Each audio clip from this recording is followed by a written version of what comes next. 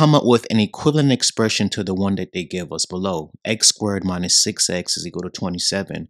And for us to do this, family, we're going to have to complete the square.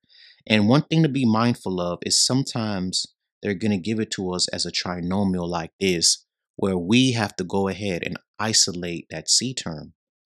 But in this problem, they already moved the C term. So as a result, we take half of the B term. 6 divided by 2 is 3. 3 squared is 9. So we add this on both sides.